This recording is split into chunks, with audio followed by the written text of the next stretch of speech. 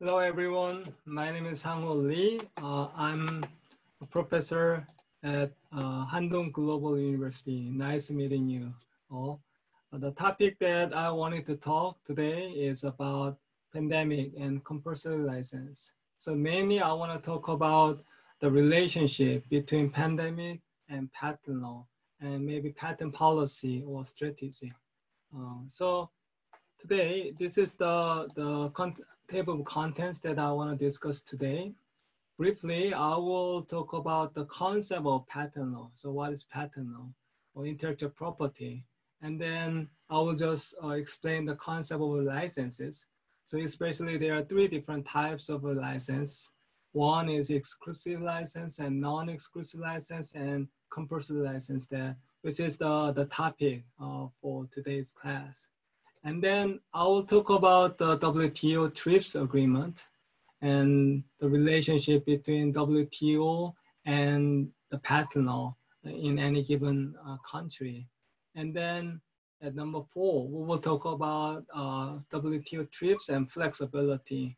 And I will explain why these policies or principles or agreements are relevant to the pandemic. And then at number 5, I will briefly explain about the case of Korea. And I think it will be very helpful for you to understand the concept. Okay, let's start from the number 1. What is patent law? You may heard about intellectual property rights. We just call it IPR. And usually in intellectual property law, we mention like there are 4 or 5 different body of laws. One is patent law, and the other one is trademark law, and copyright, and trade secret. Sometimes you also include, trade address or unfair competition somehow. But today, let me just give you a very brief introduction of the concepts of patent, trademark, copyright, and trade secret. So what is patent? Patent is basically protecting the idea. If you have a very good idea and if you want to make certain invention based on your idea, those ideas can be protected by patent law. What about trademark? Trademark is protecting the trust in the consumer's mind. Therefore, it is to avoid any confusion in the consumer's mind. For example, let's say I show you several examples of trademark here. And here, Apple's logo. So let's assume that in Korea, we have a new Apple store. So you stop by Apple store and, you just enter there, you found certain device, and you saw the Apple's logo here. By looking at Apple's logo, immediately you have a certain trust. You believe that, Steve Jobs will never fail any device. He will not disappoint you. Therefore, you're thinking that, okay, it has Apple's logo. Therefore, you may have certain level of quality. This is how we can use the trademark. And so trademark is protecting the trust in the consumer's mind, and then it is used to avoid any confusion. If government allow others to use the Apple's logo on their device, probably consumers' point of view, they might be confused whether this device is made by the Apple of Steve Jobs or this device is made by anyone who just claim to use the trademark. So to avoid this kind of confusion, government can provide certain trademark exclusive right to the applicant and for the use. Therefore, it may protect the trust or it may avoid any confusion. What about copyright? Well, copyright has more, more common issues. I'm showing you one paint, but this is not only exhaustive example. For example, if you watch some movie, video clip, all this expression is protected by copyright.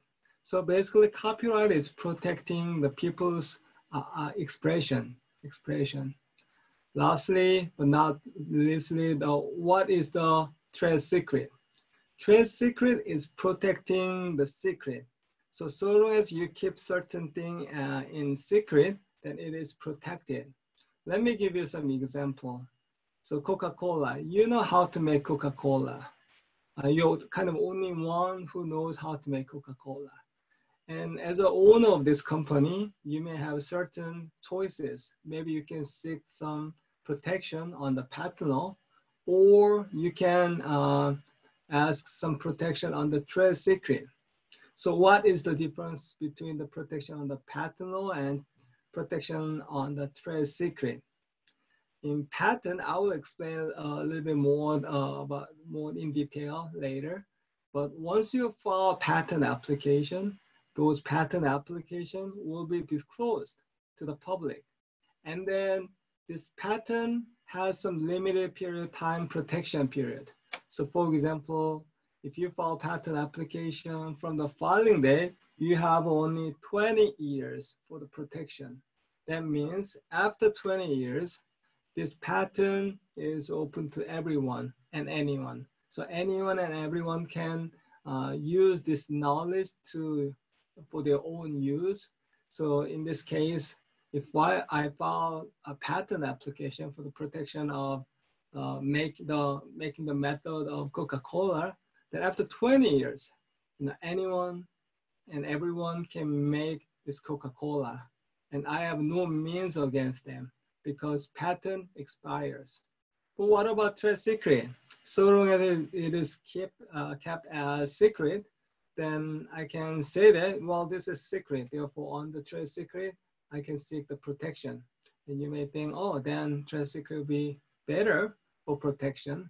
Well, for this example, Coca-Cola, the answer is yes. The only reason why is because it is an extremely difficult subject for reverse engineering. That means once you make Coca-Cola and put it on the market, and everyone can drink it, but it is very difficult for them to figure out how to make Coca-Cola, right? So it is difficult for reverse engineering. But what about this cup? Let's say I invented this cup, and then I start to sell it on the market, and people just looking at this cup, and they immediately know how to make it. So it is very easy for reverse engineering. And usually most inventions are easy subject for reverse engineering. Therefore, it is not a secret. Once you make it and start to sell it, consumer will buy it and disassemble it and observe it, study it, and then they will figure out how to make your invention. Therefore, since that is not a secret anymore, it is very difficult to seek the protection on the trade secret. Instead, if you file a patent application, at least for 20 years from the filing day, you can find certain protection on the patent system. So that is very good advantage why people are filing patent law. So far, we just talk about very brief concept of patent, trademark, copyright, and trade secret. And let me just talk more about patent law. So again, what is patent law? In patent law, in patent law, patent is kind of a contract between government and inventor. So government is basically saying that, hey, inventor, you invented something. Why don't you disclose your idea to public? And inventor goes, hey, okay, I will disclose my idea, but in exchange of those disclosure, what can I get out of it? The government is saying that, okay, if you disclose your idea, and if I believe that you meet a certain requirement for patent, then I will give you monopoly right for limited period of time, usually 20 years. So it's kind of deal. If you're an inventor, you want to seek some protection for limited period of time, then what you can do is you can disclose it and you file it, and then in exchange of those disclosure, the government will give you monopoly power for limited period of time. Okay, that is very basic idea of patent law. But one thing you also need to remember is about the territory principle. That means, let's say we have two countries, country A and country B. Okay, country A and country B. And you decide to file patent application in country A only. And you decide not to file patent application in country B. In that case, and you get a patent, you have valid patent in country A, then the enforceability of your patent right is limited within the country A. But think about the basic principle of patent law. Patent law means, as I just mentioned, you need to disclose your idea to public. But how? How are you gonna disclose your idea? Nowadays, most countries use the technology of the internet. So once inventors submit their invention, and those inventions will be published through internet. And let's say you're living in country B, and obviously you have an internet access to country A, right? So if the inventor file patent application in country A, and the inventor may have patent right within country A. However, the disclosure of the invention will be disclosed to the globe. And anyone living in country B may have access to the country A. That's the problem. So we need to think about, like, well, if you are inventor, you need to think about to which country you need to file patent application and why do you need to file those patent application. That is something that you need to understand about patent law, okay? And next one, so what is patent law? What is patent right? So if you have patent right, what can you do? So basically, patent right is the exclusive right granted to the patentee. Therefore, patentee means patent owner.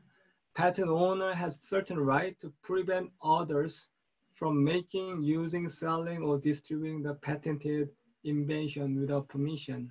So if you have patent within country A, what you can do is you can make, use, sell, or distribute the patented invention. Okay, now I just talked about patent law for about 10 minutes. And now you may wonder, why do we need to know about patent law? Because title was pandemic and compulsory license. You're right, you're right. We're getting it there. Well, I just want to talk about the medicine, drug. If we have pandemic, if we have some disease, definitely what we need is medicine, which can cure those diseases. And what we need to remember is most drug or medicine is protected by patent law. If you are in a pharmaceutical company and you want to seek your protection, then pharmaceutical company will file patent application in certain country. For example, in this case, country A.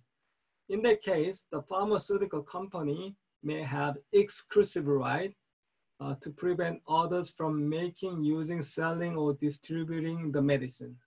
This is very important problem because, important issue, because if you are in country A and you have some certain pandemic or disease and you desperately need some medicine.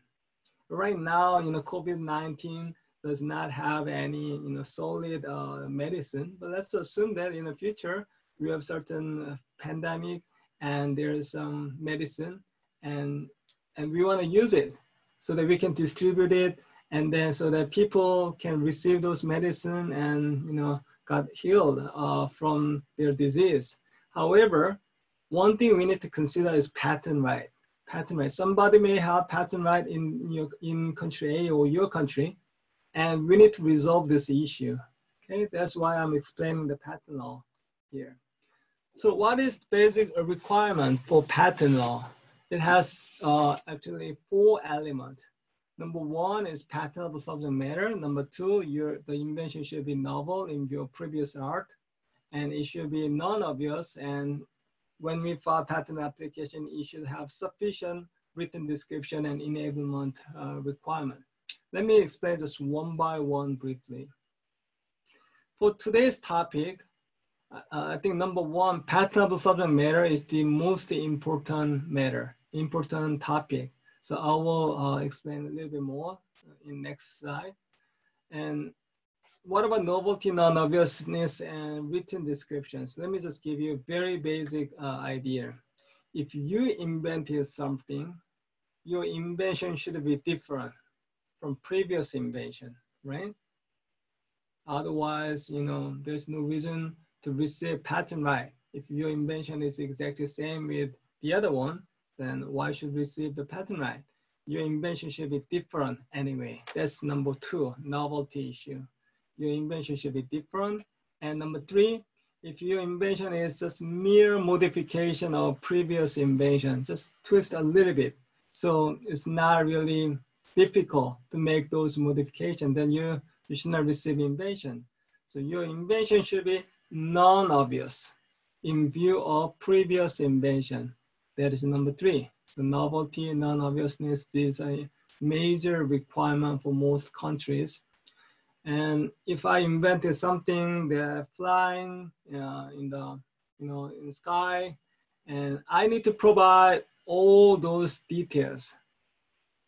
Otherwise, if I just say, hey, I invented something that can fly in the sky, then the other person may ask, oh, what is your invention? So, well, I invented it, and period. Doesn't make sense. I need to provide all the details of my invention when I submit my patent application. So that is another requirement. Number four, when I submit something, I need to provide sufficient description of the invention. But let's talk about number one. What is patentable subject matter? This is quite important for today's topic. Usually, patentable subject matter includes four different things. One is process, number two, machine, number three, manufacturer, number four, composition of matter. So for those three out of these four are very obvious.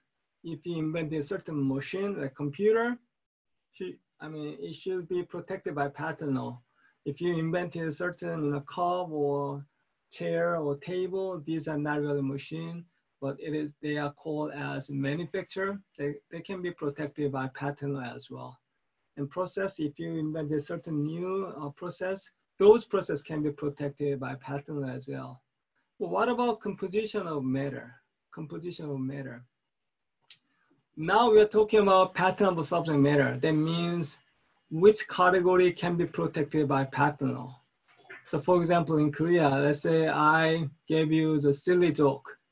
It was very new and very witty. However, it was a silly joke. And then I want to say, hey, I want to get a patent on this joke. No, those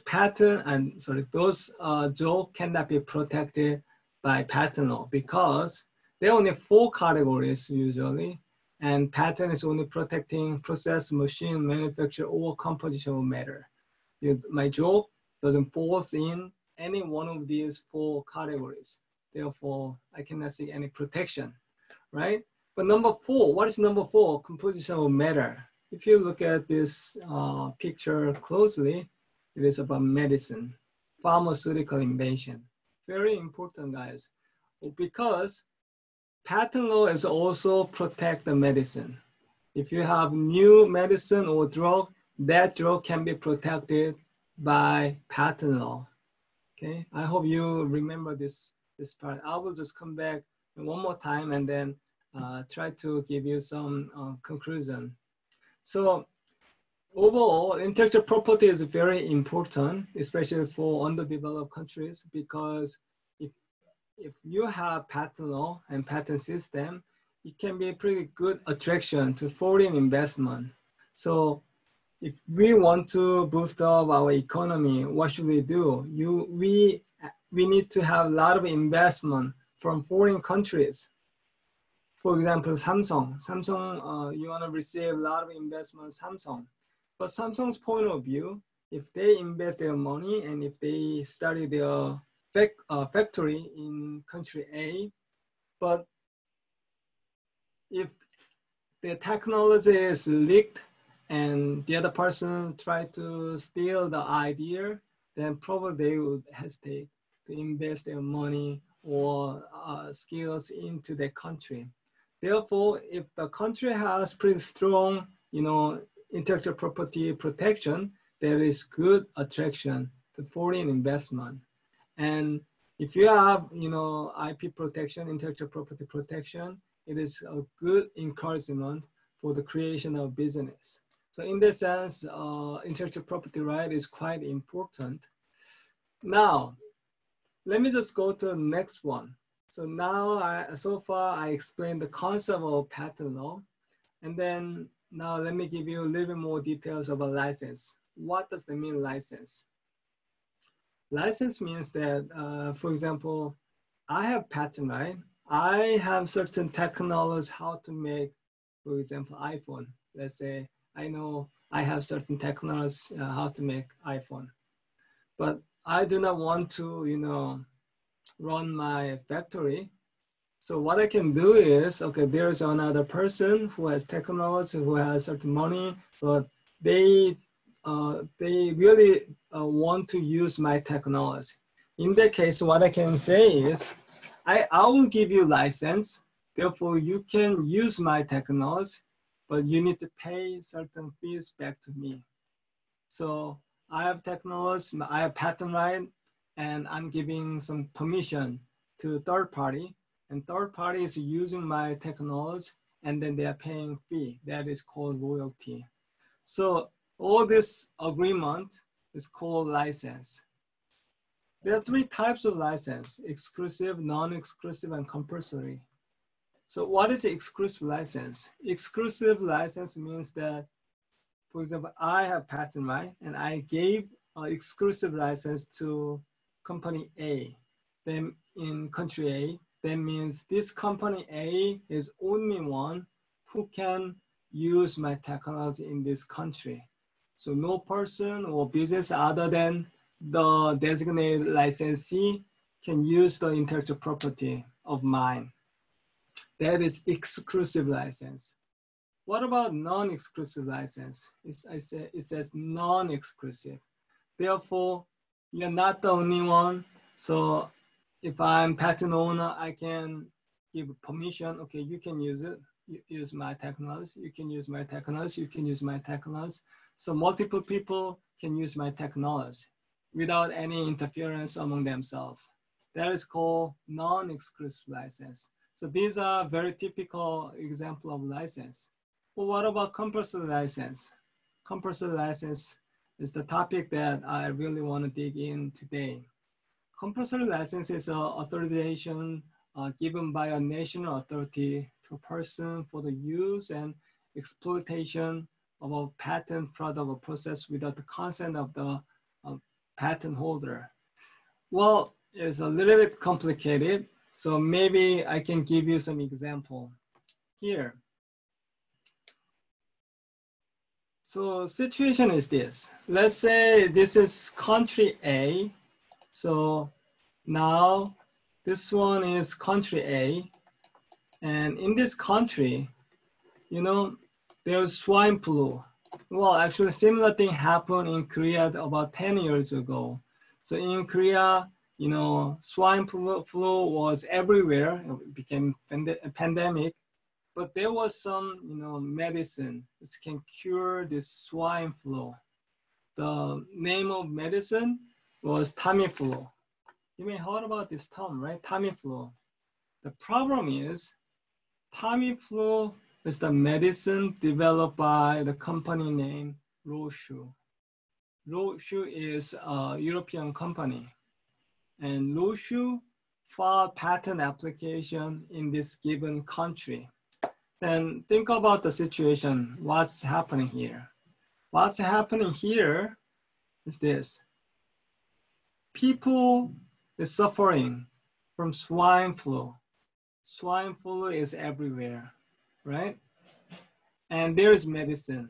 So if you take this medicine, then immediately you can see the difference. But the problem is this medicine is protected by patent law, and this patent right is held by private company called Roche. Roche is a European company and private company. you may be able to see why this is an issue, because swine flu is very serious problem.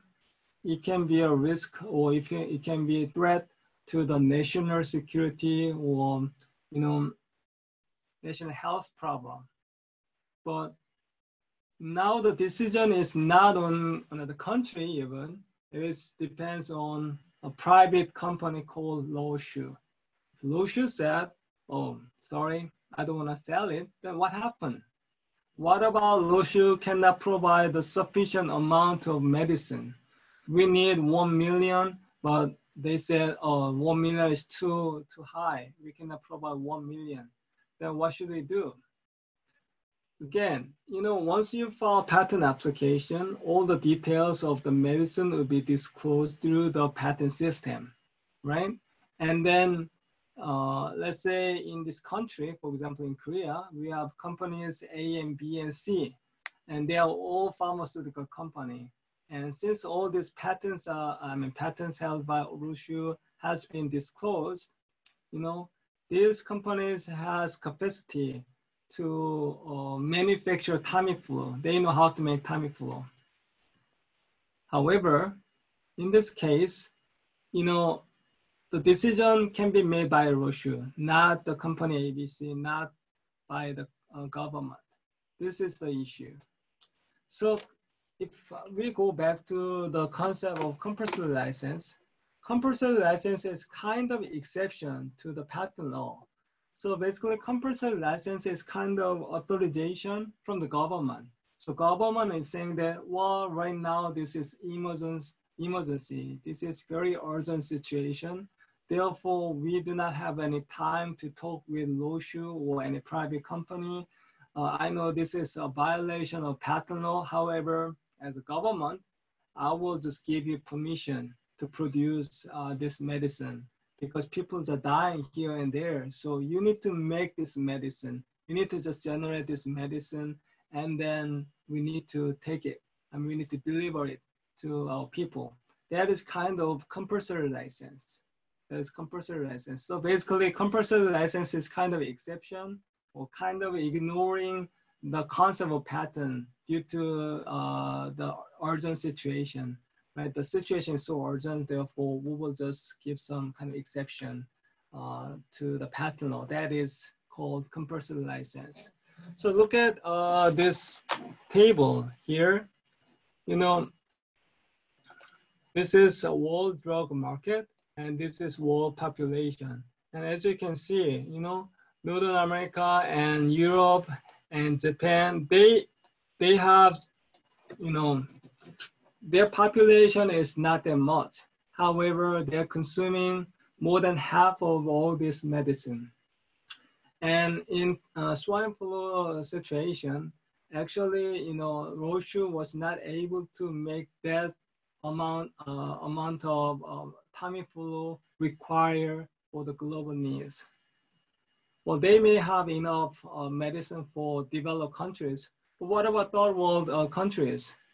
They desperately need this medicine, but Loshu was not able to meet those requirements.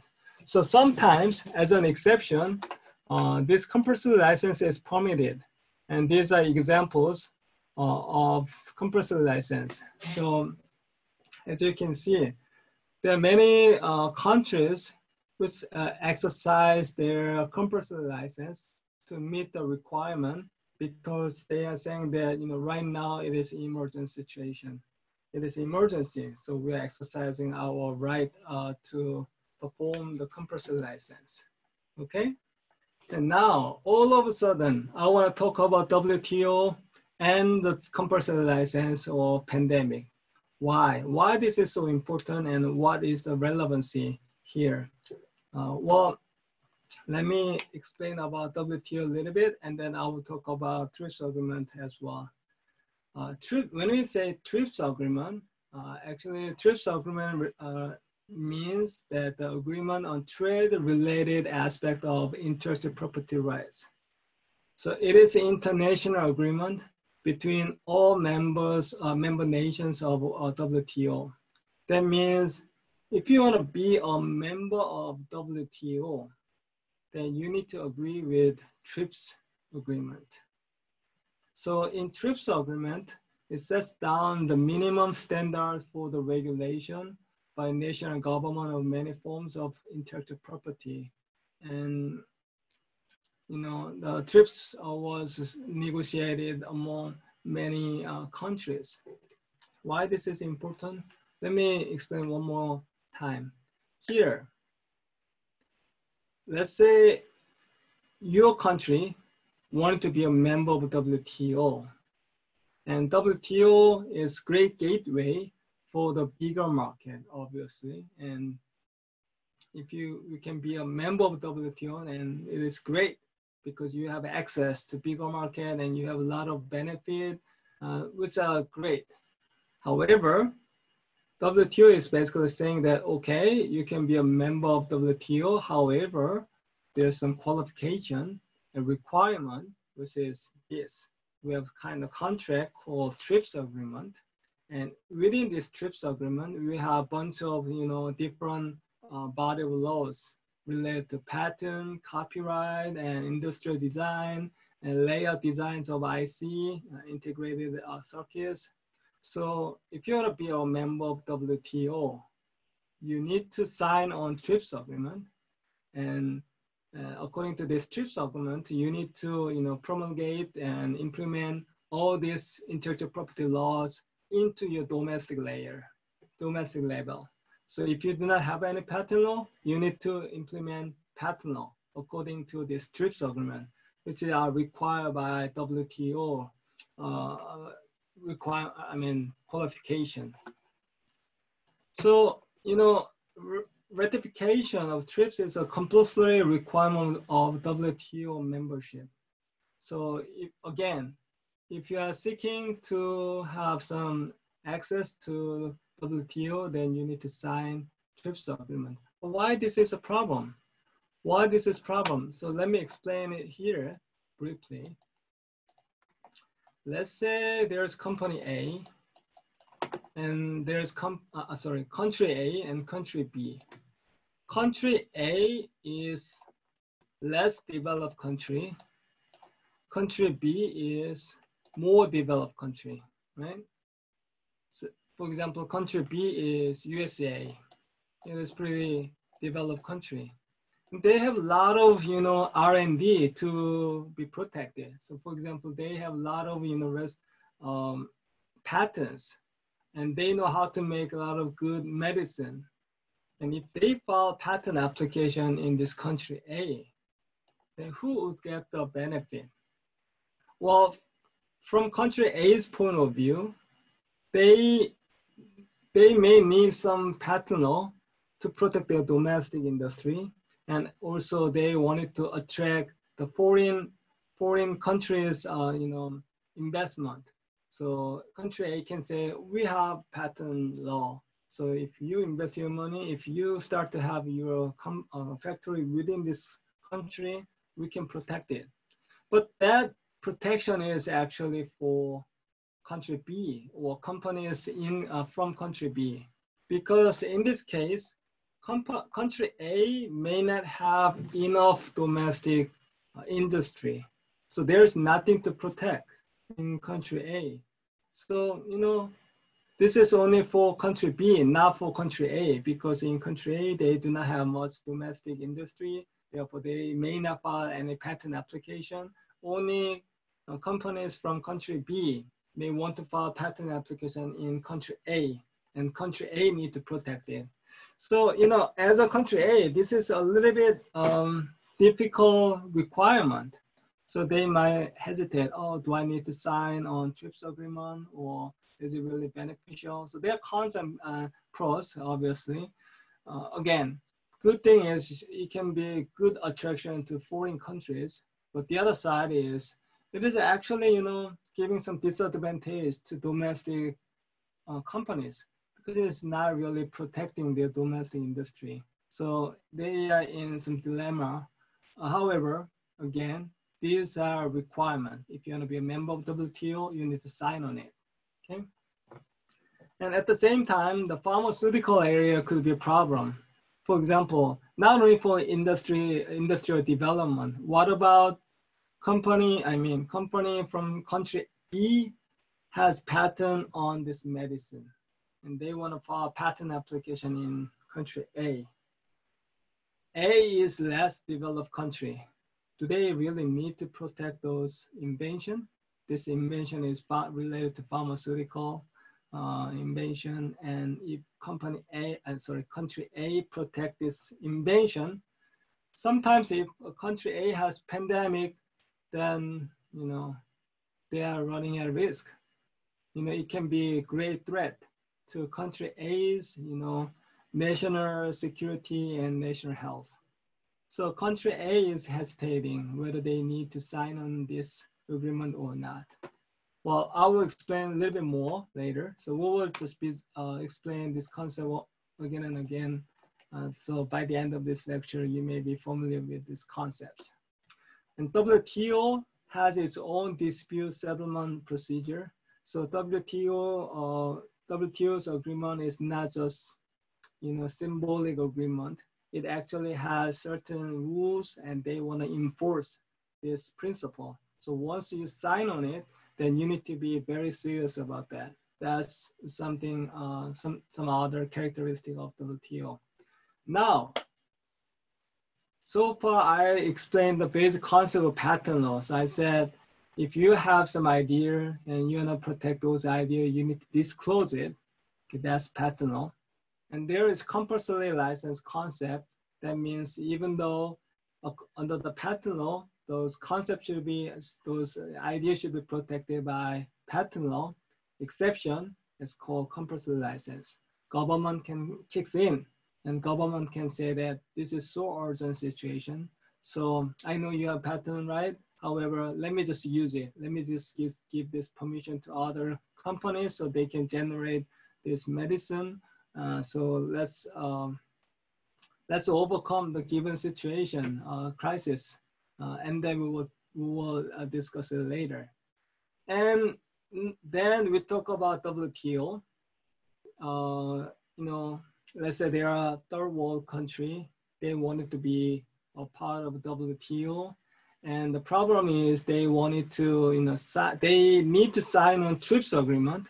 That means they need to accept the IP law. Well, let me explain in this way here. So for example, there's country A. Country A wanted to be a part of a WTO. And WTO is saying that, okay, if you want to be a WTO, you need to sign TRIPS agreement. In TRIPS agreement, it has IP law. In IP law, you need to protect what? Process and machine and manufacture, and more importantly, pharmaceutical, matter of composition. Pharmaceutical invention may need to protect it. So that means if A want to be a part of a WTO, then A need to protect pharmaceutical invention.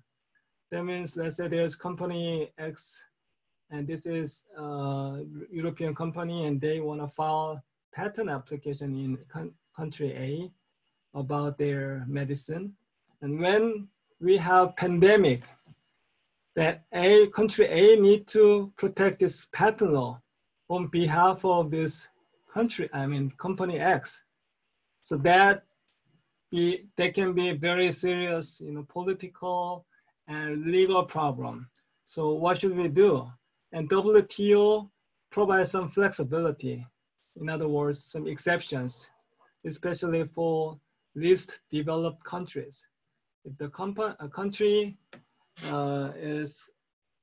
falls in the least developed country category, then they may enjoy certain flexibility, because they understand that if WTO just urge that to sign TRIPS, have IP and protect pharmaceutical invention, then it can be a national threat. Therefore, WTO decide that we're gonna give some flexibility. This is called Doha Declaration. So let me explain about this concept, TRIPS agreement and flexibility. So Doha Declaration is a WTO statement that clarifies the scope of TRIPS, stating, for example, the TRIPS can and should be interpreted in the light of the goal to promote access to the medicine for all. And the details is given later, but basically the TRIPS flexibility has two major aspects here.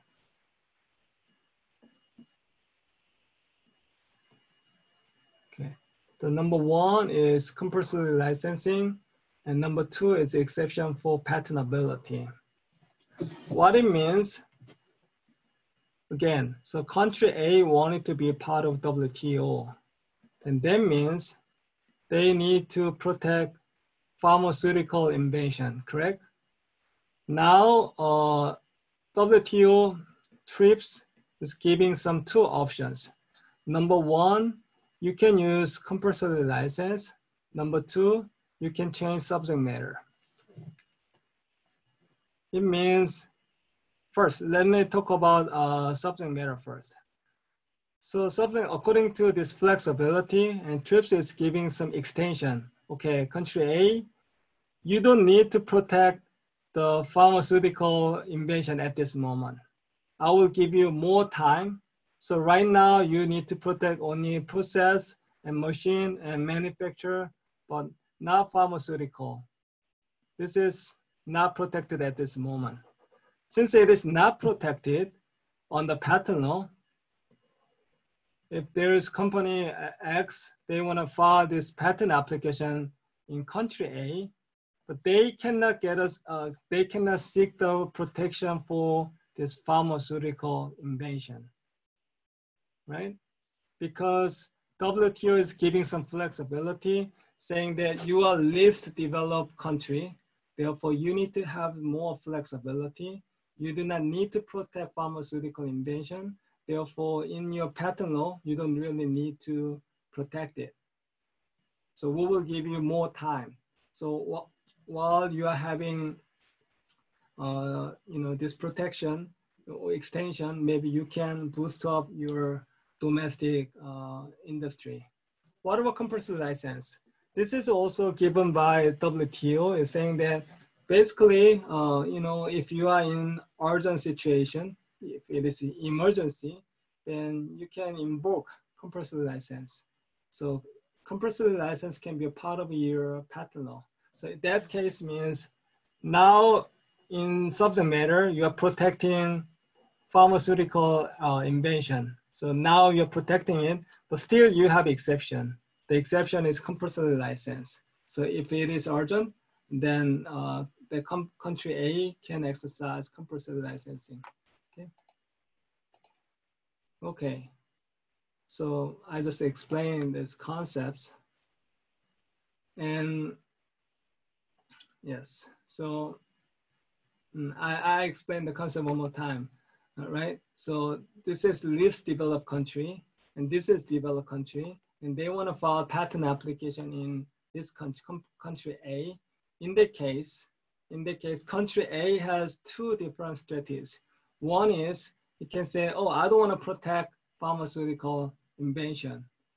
It's related to subject matter. Number two, even if we protect it, I have another option, which is called compulsory license.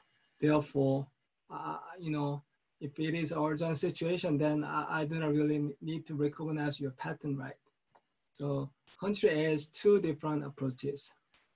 And more details, WTO recognized that as least developed countries, LDC, these countries may have certain flexibility. So initially those countries has some extension until 2016 for the pharmaceutical product patents. But right now, this year has been extended to 2033. So you can extend your protection for pharmaceutical invention until 2033. That means, even if you have a pandemic, you do not really need to worry about patent law because you're not actually protecting those pharmaceutical invention anyway, right? So for that, you need to qualify as LDC, least developed country. And then if you fall in here, and maybe the country can extend their flexibility until 2033, okay? For remaining time, I will just want to give you a very brief explanation about Korea. Maybe first, it's not really current situation. I just want to talk about maybe 30 years ago or 40 years ago, what happened in Korea.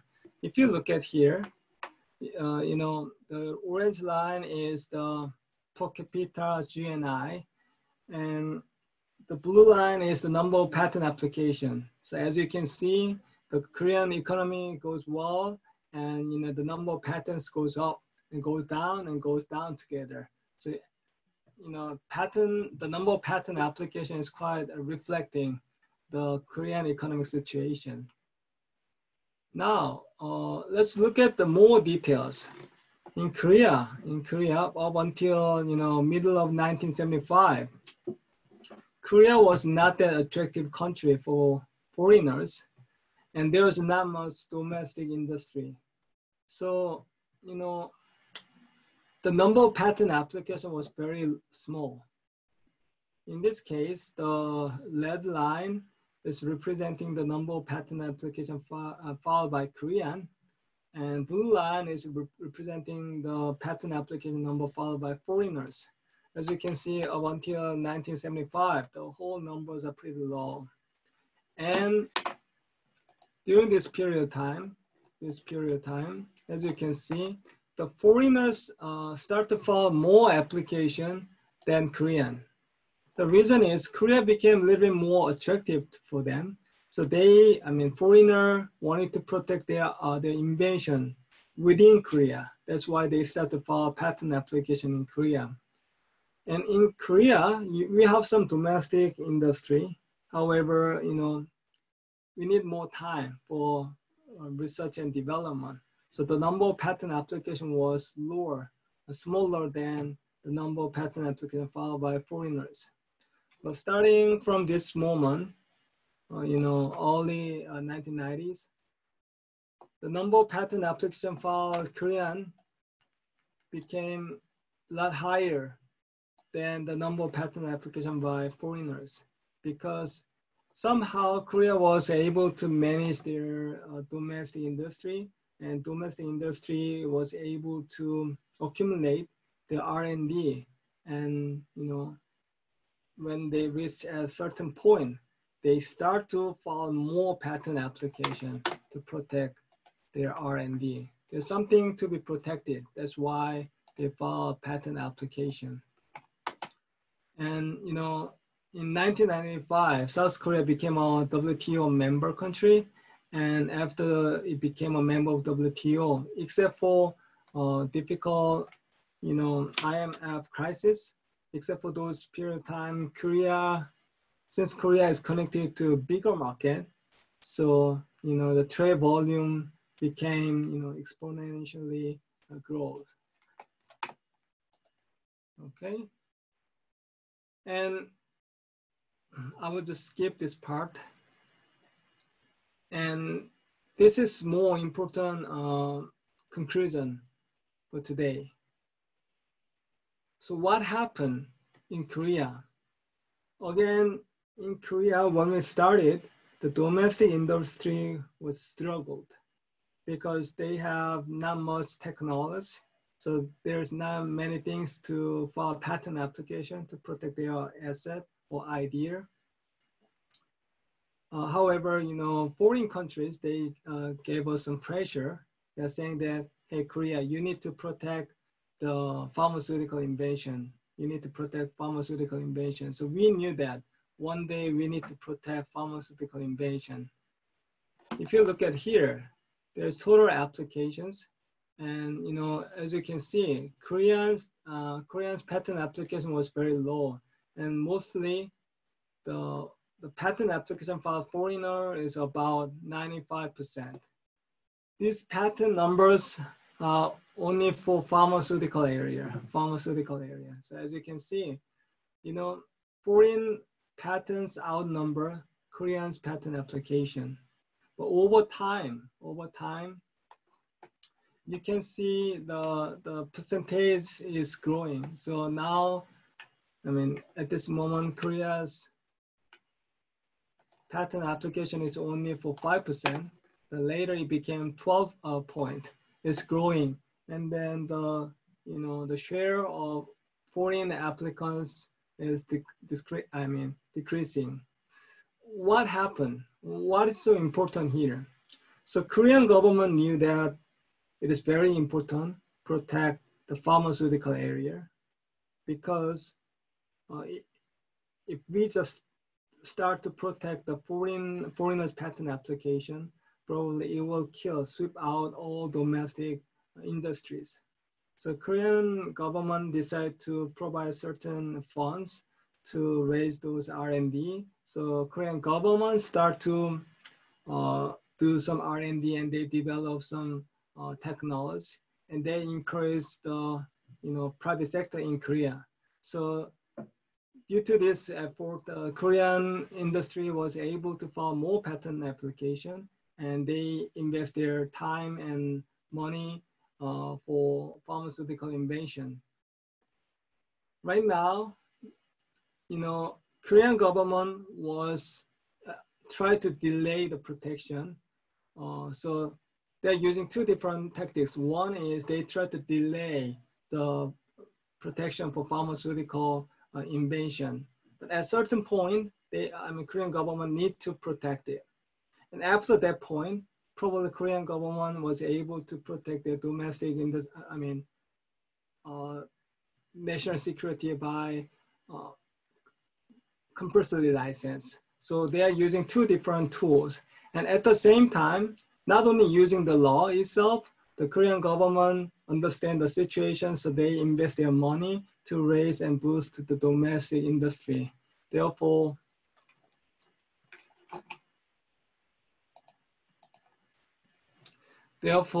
this is the final result. There were 693 patent applications filed by Korean inventors, and 30% was by newcomers. So the Korean government was able to invite newcomers into this industry, and 27% was filed by government-funded research institution. So Korean government actually plays a certain role here because they invest their money. So they encourage the researchers to do some R&D, and they were able to file patent application. And there was traditional pharmaceutical companies, 41%. So even though Korean government start to protect the pharmaceutical invention, traditional pharmaceutical domestic company were able to survive, in a fight against the foreign pharmaceutical companies. So, it shows how state lead the industrial transformation with the amendment of the substantive law. So my point is, when we look at the pandemic and patent law, we need to look at we need to take a more holistic approach. First, we need to understand the legal framework. For example, you can use Doha Declaration flexibility so that we can extend the time, and if possible, maybe we decide not to protect the pharmaceutical invention, so that while doing that, the country can focus on their domestic industry. So they just boost up their domestic industry. And at a certain point, they need to protect the pharmaceutical invention, and then the country can use compulsory license if necessary. And in the meanwhile, as a government, they need to invest their money to boost up the domestic industry. Otherwise, it can be a very difficult uphill battle against foreign pharmaceutical companies, and it can be a risk for the national security and national health problem. So this is it, and I hope this lecture is helpful. And if you have any question, you can email me, and then that's it. Thank you so much. Again, my name is Sang-Woo Lee. I'm professor at Handong Global University. Bye.